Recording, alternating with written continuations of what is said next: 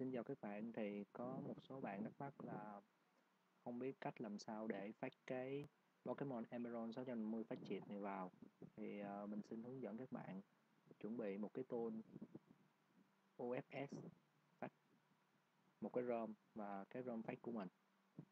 Thì cái này mình sẽ để link download ngay bên dưới video hướng dẫn luôn. Mình tiến hành giải nén hết tất cả ra ha. Rồi. Trong cái bản 650 thì có một file UBS nè, thì mình copy nó ra ngoài. Còn cái Emerald này có ROM trong đây, thì mình copy ra để chung với nhau.